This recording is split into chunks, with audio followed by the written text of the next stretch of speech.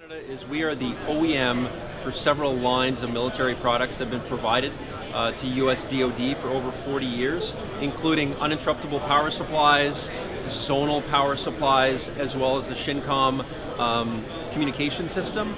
And what we've done is we've built a very close partnership with US DoD, Canadian D&D, and we provide them exactly what they want in terms of a power supply and a communication system. These are battle-tested, absolutely rugged power products that maintain mission-critical systems. We work directly with US DoD, and we help define the MIL-SPECs, and we basically design a product that has exactly what the Navy wants in terms of requirements, in terms of power performance, in terms of longevity.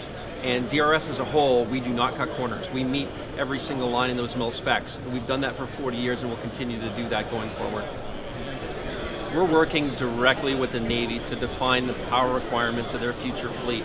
We're going to develop a fleet-wide suite of products that can be used across multiple applications, multiple ship classes. And what that does is that provides commonality for the Navy and will give them a suite of products that you can use in any application. A ship is really a system of systems, so everything has to work together.